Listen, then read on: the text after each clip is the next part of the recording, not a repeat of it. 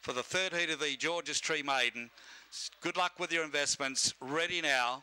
Set, racing. Mavita was quickly into stride in company with Silent Riddle, and they match motors along the back. Mavita, Silent Riddle, Mavita with the advantage of the insiders punching up on the outside. Silent Riddle tackling them there was the late male Kyogle Clodhopper into the picture with a big run.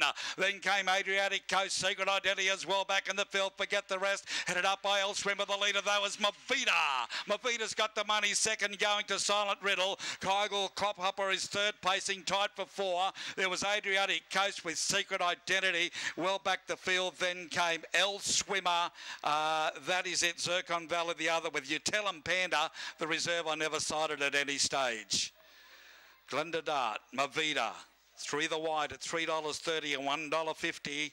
Really had to punch hard along the rail, along the back to get inside Silent Riddle, who's been responsible for a very good run. It's covered plenty of territory, Silent Riddle, in a sense. And Kyogle Clodhopper, that's a tongue twister, isn't it? It's finished officially 3rd and 4th for the first 4 takers as number 2, Adriatic Coast. So they've placed 3, 4, 6, 2 in an overall time of 23.35.